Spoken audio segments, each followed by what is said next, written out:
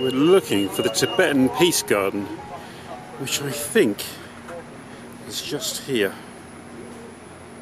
So I'm here in the Tibetan Peace Garden near the Imperial War Museum, and today we're back out river hunting. Yes, river hunting must be one of my favourite pursuits in the world, bar any, really.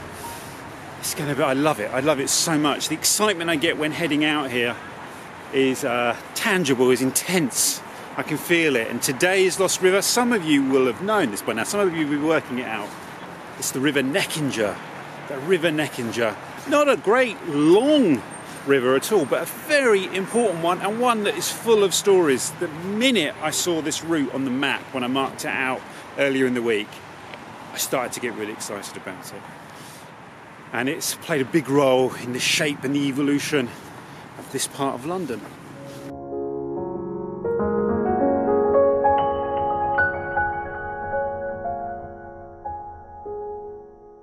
This walk's got everything.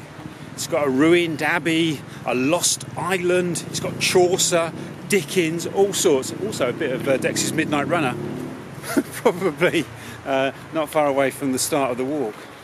So apparently there was one of the Civil War fortifications in this, what is now this park here. And according to an author called Guy Mann's Abbott, you could find remains of the earthworks of the Dog and Duck Fort as late as 1974 in this Tibetan Peace Garden, or what is today the Tibetan Peace Garden.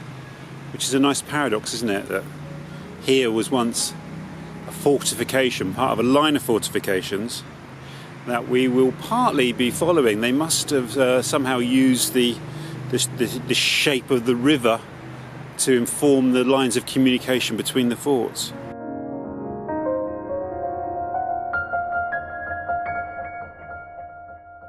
St George's Fields has a very interesting history, a very long history. There's evidence of a Roman settlement here. It's also where the Southwark martyrs were burnt at the stake in 1557. And then later, in 1780, the Gordon riots started here on St George's Fields, and they tore London apart for 7 days straight, sacking and burning. And at one point, the words "King Mob" were daubed on the wall of Newgate Prison, and that's an expression that has come down to us through the ages. What is now the Imperial War Museum was once the Bethlehem Hospital, or Bedlam as it was known, in at least one of its incarnations anyway. We saw one of the sites of the Bethlehem Hospital on the walk last week, didn't we, along London Wall, the earlier incarnation. There are a number of old accounts of the course of the Neckinger, and they're mostly kind of like narrative accounts or broadly descriptive, but they say it rises here on the west side of St George's Field, and then it follows the line of Brook Drive down to Elephant and Castle. And it just says it sort of flows through the Elephant and Castle, but I think it may follow Newington Causeway, and then it crosses the old Dover Road, the road out of London Bridge where there was a milestone. And I think this is where we encountered Chaucer on his way to Canterbury on the pilgrimage. And then from there it follows the line of Abbey Road or Abbey Street where Bermondsey Abbey was. And then it kind of created an island, Jacob's Island. But also obviously Bermondsey was once an island going back in time. And looking at the map of Roman London that I picked up at the Museum of London last weekend, that really shows the extent of how much of the modern street plan around Bermondsey and the north part of Southwark was actually underwater in the Roman period. Bermondsey, EY on the end, denotes an island, and then even later the monks of the abbey, they cut channels there to feed their mill, and that created an island called Jacob. It was called Jacob's Island. I think it may have had a different name as well, which I'll pop on the screen, but we'll do that when we get down there.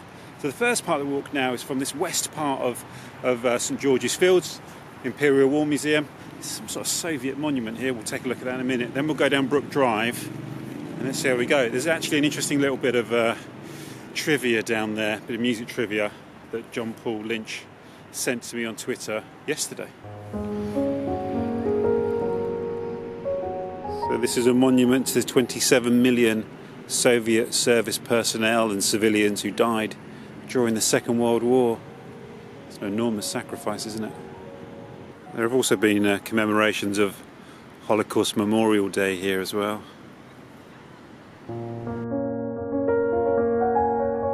If you went up here along Kennington Road, you'd find at least one of the houses associated with Charlie Chaplin. He was born and raised in the area.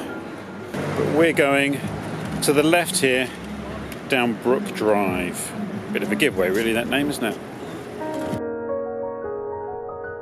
This is an area with an incredibly rich history. I made a video of 3 walks I did actually around Kennington with my good friend Keaton Stone. Keaton Stone, who had his pyjamas taken by Buzz Aldrin, and he's got photographs of Buzz Aldrin wearing his pyjamas. That is the most astonishing thing in the world. I've also said to Keaton that he must now write an autobiography called Buzz Aldrin Stole My Pyjamas. I'd say this new development here is evidence of a Second World War bomb falling on the site, because either side of it you've got this kind of fine Victorian houses and you've got a block here with relatively modern buildings. It's usually an indication that a bomb fell here.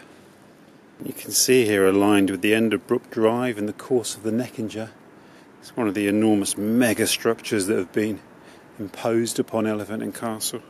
We've got a former pub here called Two Eagles House. I guess that was the Two Eagles pub. And then just across the road, this row of what would have been a little row of local shops servicing the area. Just to the south of the Neckinger, you've got Sullivan Road here, which is an interesting little sort of conservation area. It's quite a quaint little spot, this. I think that's in my Kennington video.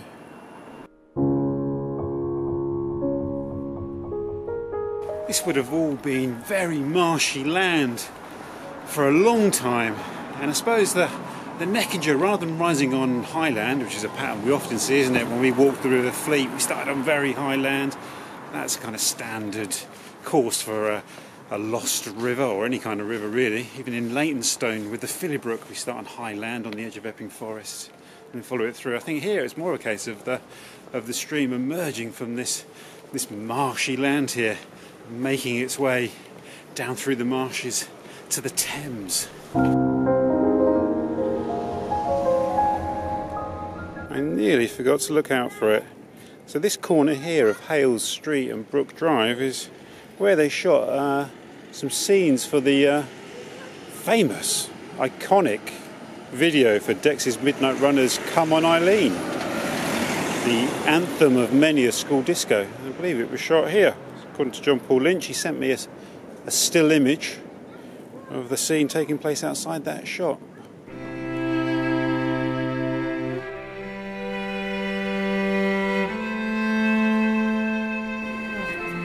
I guess we pass through this new development here to the Elephant and Castle. Elephant and Castle was one of the real sort of iconic areas of London, isn't it? The Elephant and Castle, the pink elephant in front of the shopping centre. Sadly no more. The Elephant and Castle is being massively redeveloped, and not necessarily in a good way.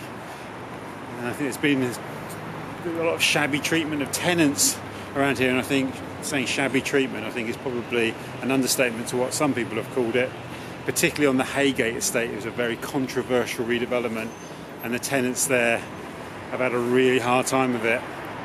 I won't do their plight justice here, but if you go on YouTube actually and you just look for Haygate estate, there are a number of videos about what's happened on the Haygate, about the redevelopment, about what's happened to the residents there, the way they've been decanted out of the area, out of London in fact.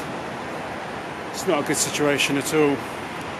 But this is what we're dealing with now. So you can see the Elephant, the old shopping centre now, I believe, is being knocked down. And actually, the pink elephant is still there.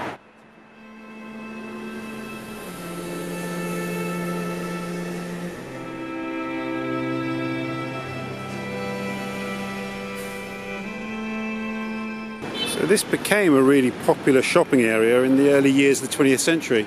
Apparently it was known as the Piccadilly Circus of the South.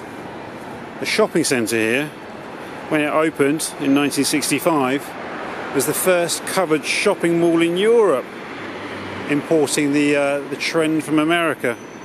But really the shopping malls are the evolution of the old Parisian arcades, the covered arcades. It's very sad what's been lost with the Elephant and Castle. You may not lament the passing of the architecture, let's be honest. Probably not the greatest building in the world, but what is being lost is the culture that it created.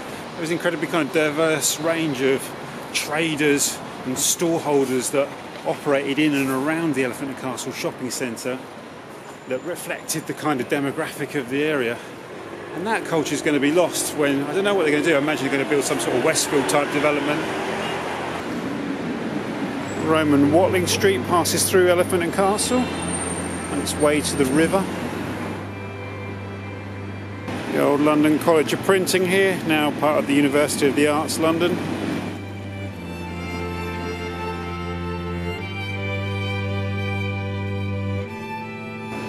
This thing's got a slightly sinister vibe to it, hasn't it? Like a load of Cybermen are going to come bursting out of here in a minute. I was watching Doctor Who with my son last night.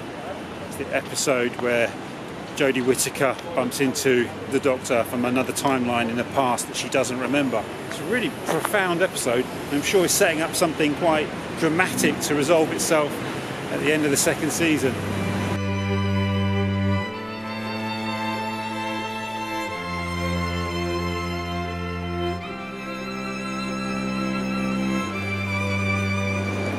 This is the way we're going. There's the Shard in the distance. So we're here. I'm going to go down Newington Causeway and then look for the old milestone on the old Dover Road. Of course, this area was once all known as Newington. You still see it on some of the modern maps even. The books I'm using don't really describe the course of the Neckinger between Elephant and Castle and Bermondsey Abbey and Abbey Road. There are a couple of reference to points that would have been markers on the street plan that have now gone, such as, well, places where you could have crossed the river when Chaucer watered his horses at a point which I believe is somewhere along near the end of Newington Causeway, I think. And I did see in my reading last night a reference to Newington Causeway. That's why I think this is the way we're going. When you're talking to your camera actually like this, you'll notice my eye line is wandering all the time. So I'm trying to avoid people, traffic, lampposts, bikes, all sorts of stuff. And I also believe that this was one of the lines of communication that linked the Civil War forts, as described by Guy Man's Abbott in his essay that I read in the Architectural Association magazine. I think it was published in 1999. But I think a full account of it is in a book called Rebel City, which I don't have. I believe it's called Rebel City, but that's a brilliant essay. I am going to walk the northern part, well, the eastern and the northern part of those Civil War defences at some point, maybe over Christmas, New Year. So that's an amazing walk that I've been wanting to do for a long time. I wrote about it in, I think, 2005, which I'll link to below with a number of other links. One of the forts, one of the Civil War forts, was said to be along here near the Ministry of Sound.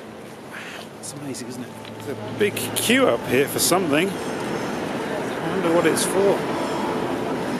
So I think this here is like a food market here, like a food centre, like an open street market type thing.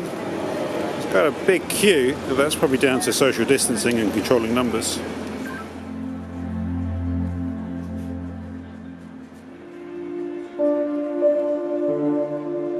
This grand building here is the Inner London Session House, or the Inner London Crown Court. It's quite an imposing building. Looks like Portland stone as well.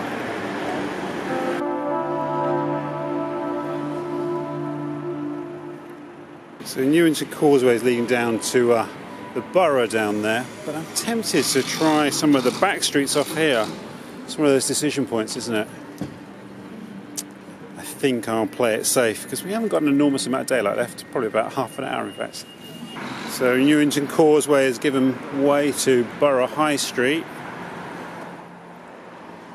Well, the reason I come here is I want to pick up the point where Chaucer stopped to rest his horses and drink from the Neckinger. Of course, the George Tavern down there just off Borough High Street is famous for its association with the Canterbury tales and the start of the journey to Canterbury of Chaucer and his pilgrims. And I believe they stopped somewhere here at the start of the Dover Road, and that's the Great Dover Road just over there. So let's check the text, shall we? So this is Springs, Streams and Spas of Old London by Alfred Stanley Ford. He was very useful when doing the Fleet Walk. And so what does he say? He says there was a bridge, blah-de-blah-de-blah. It was my southern point of the boundary of the borough of Southwark, and in ancient days the first halting place out of London on the road into Kent. Chaucer's pilgrims passed it on their way to the shrine of St Thomas a Becket at Canterbury. And forth we ridden a little more than pass until the watering of St Thomas. I'm trying to do a Chaucerian voice. I'll just read it straight actually. And forth see, I can't do it straight. And forth we ridden a little more than pass until the watering of St Thomas, and there our host began his horse's rest. Obviously I've interpreted that how I think it should sound. So the Neckinger was formerly navigable for small craft from the Thames to the precincts of Bermondsey Abbey, and gives name to Neckinger Road, which is at a short distance southward of Jacob's Island. So this is from the prologue to Canterbury Tales, and it could be here, I think. And I think our journey goes down there, down Long Lane, which connects us to Abbey Road, which is where we know the river ran. The great Victorian historian of London, Walter Besant, he wrote that section of the Neckinger where it crosses the Kent Road. But it crosses the Kent Road. Now, is that Old Kent Road? Is that Watling Street, which is the road to Kent? Is it the Great Dover Road? I don't know, but it's obviously around here somewhere. He said that this section of the Neckinger was called Canute's Trench, and the reason for that was that it was dug out or widened by King Canute in 1016 during his attack on London in order to be able to bypass the heavily defended London Bridge. And they could use the Neckinger to go around London Bridge. And in one of the accounts that I read, I think it actually might be the old London Spas, Baths and Wells, that the Neckinger once joined up with another river, possibly is it the Earl's Sluice? I can feel Tom Bolton judging me at the moment. That then carried on to Waterloo. So just carry on along the southern section here and then join the Thames beyond London Bridge. It's an intriguing idea, isn't it? And I believe that the Neckinger was used in order to drain the water level when they built the new Tower Bridge, when they built Tower Bridge there. So there could be some validity in that story. So now we're walking along Canute's Trench. And here we have Kipling Street, that runs through the Kipling Estate. Did some filming around this area for about 8 months. It was a magical experience. I was filming with the tenants and residents associations and community groups here. And I heard about the strong association with, I don't know why Kipling is mentioned so much. I can't remember that story, but I know Charles Dickens spent time in the area, and Dickens wrote a lot about Bermondsey. What I'll do, I think, at this stage, rather than badly try and remember some of the wonderful things that people told me and the great characters that I met, making that film with the residents here. It's a film called In the Shadow of the Shard. I'll put a link below. It's here on YouTube. It was a magnificent experience, and I will drop some little clips in here at the relevant points. I did film here on the Kipling Estate, put a bit of that in there. My name's John Paul Matham. I'm the resident chair of Leather Market CBS, that's Community Benefit Society. We're the people who are building new homes in the Leather Market area of London. What we're trying to do is build, in this case, 27 new council homes a few hundred metres from the Shard in the middle of London. Because people here, really strong community around here, very strong, fantastic tenants and residents associations, and brilliant resident activists who really keep this a very vibrant, connected community in the face of, well, what you can see all around you, like rampant development. It was a very kind of life-affirming experience making that film.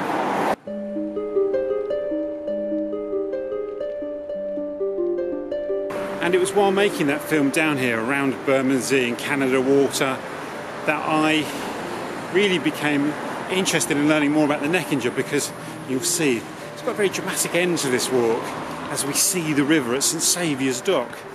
And I walked around there and I thought, hang on a moment, there's more going on here. We've got Tanner's Yard in here. Of course, that was a big feature of the area. This part of Bermondsey became known for its tanneries, you know, its leather works. There's Leather Market back there, the Leather Market building. And there's an interesting record of when the industries that grew up here that used the water of the Neckinger, Bermondsey Abbey, which we can see just up ahead, that obviously was taking the water for its water mill. And so a dispute arose between the tanneries and the other industries using the water from the Neckinger and the Abbey. So they're saying you're taking the water too much and there's not enough water left in the stream for us, because it would have been tidal and it filled twice a day. And I think the resolution was that the tanneries eventually, I think they won that dispute. There was a vinegar works here, the Sarson's Vinegar Works. I imagine it was a pretty stinky old area. So here we are at the end of Bermondsey Street. Bermondsey Street now has become a real foodie street.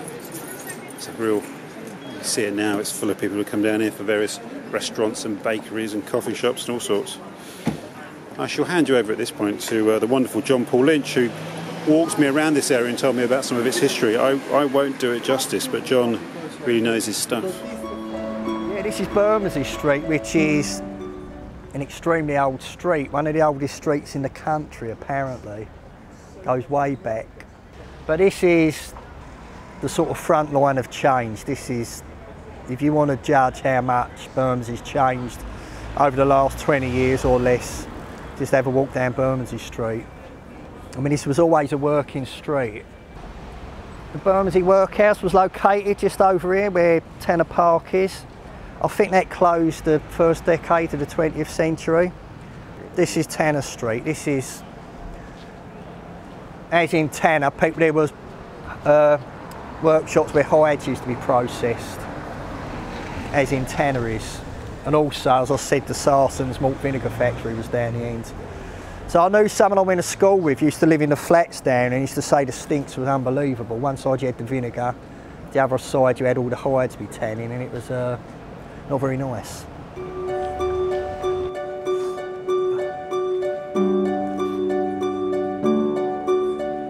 So we are now on Abbey Street, which is where Bermondsey Abbey once stood.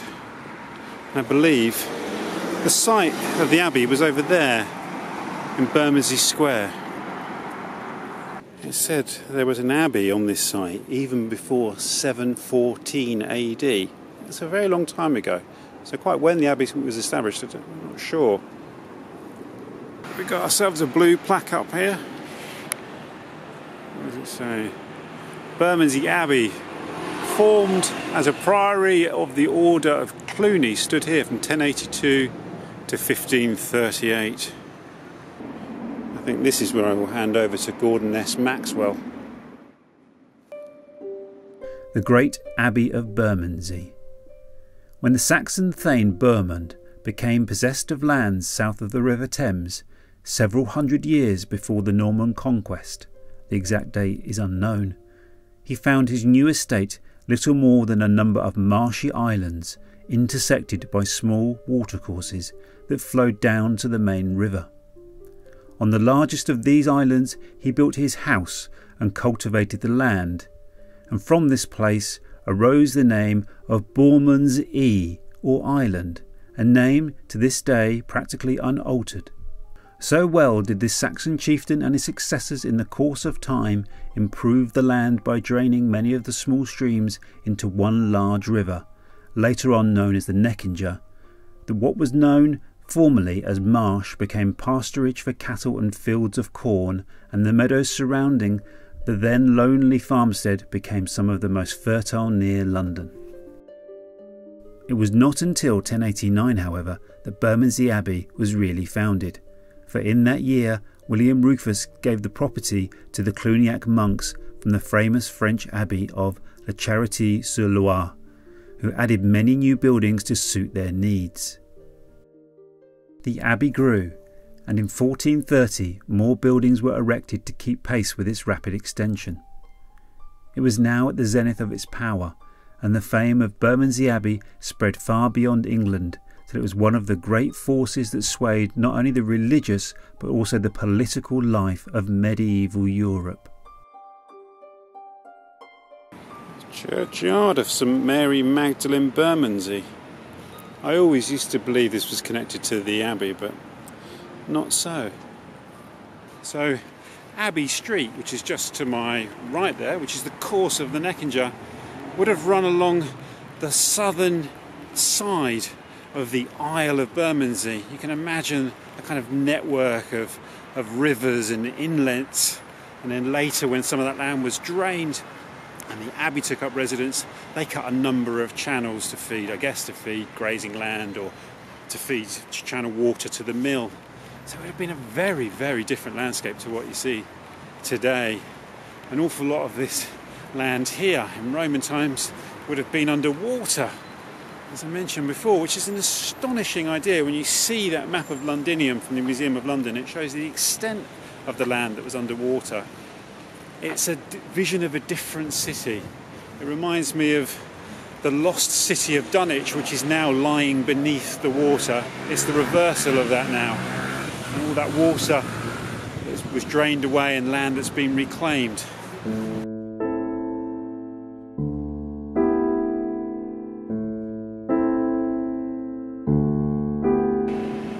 And there's another plaque here to commemorate the site of the Abbey on the end of this housing block, the end of Tower Bridge Road. If you were looking to get in the festive spirit, here it is on this van here. This truck is being driven by a real Santa. Seems to be advertising the local restaurants. Isn't that great? So it's said that this section of the river here, up to Bermondsey Abbey, was navigable by small craft. So you can imagine the boats making their way up in the Middle Ages from St Saviour's dock up here to the Abbey. This road here is literally just called Neckinger. It's not called Neckinger Street or Neckinger Road or Neckinger Place, just Neckinger, as if this is the river. And that is actually the way I'm going to go down there, beneath that bridge. St Saviour's dock is just on the other side.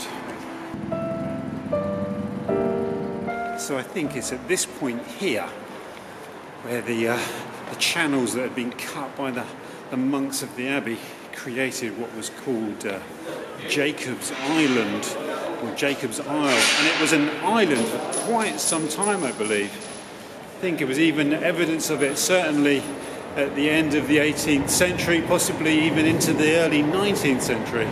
Everything kind of over there. That would have been on the island.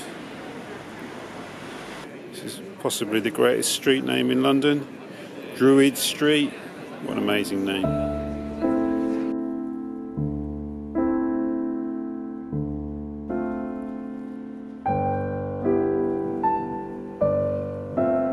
So I actually think I made a mistake back there. It's the land on the other side of Jamaica Road here, which is where Jacob's Island was.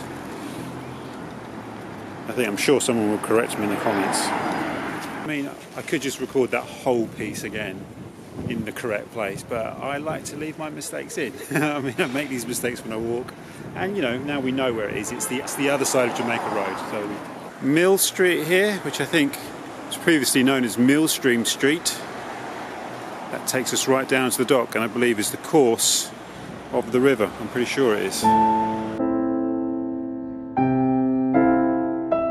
So St Saviour's dock is actually on the other side of these old wharf buildings here, most of which I think they're all sort of private flats now, so we just have to walk around and then we can access it from the riverside. So I think the route to the river is through here.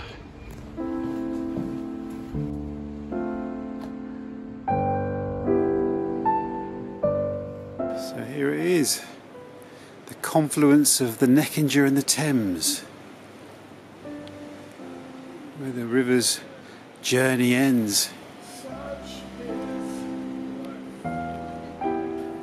And here's the Neckinger. It must be low tide at the moment. You can see there's no water in there. It was filled twice a day by the tide of the Thames. St Saviour's Dock, all now posh private flats. But the river is still here. Isn't it wonderful? This scaffolding here is appropriate because it's said that the name of the Neckinger comes from the fact that this was a place of execution where Thames pirates were hung. And on the old maps it showed the name as the Devil's Neckinger. The Neckinger being the term for like a neckerchief, a scarf that was tied around the neck, and the Devil's Neckinger was the rope that was used to hang the pirates at this spot here in St Saviour's Dock. Well, here it is, the end of the walk, where the Neckinger makes its confluence with the Thames a sacred spot. Who knows what offerings were made here in the past. What a magical walk it's been, and thank you so much for joining me on this glorious walk along the River Neckinger. Another in the series of London's Lost Rivers. These are great, aren't they? They always deliver. Please check out the other Lost Rivers of London walks that I've done. I'll put various links below. And what I love actually when I'm doing this in a very busy place is no one seems to mind. People walk past, they don't seem to mind that I'm doing this at the beginnings of a bridge and they've got to dodge around me. And anyway, on that note, I'd just like to thank you for joining me on this magical walk. I'd like to thank my brilliant supporters on Patreon, all you brilliant people that come here every week and watch these videos. And as ever, I look forward to seeing you lot on the next walk, wherever that may be.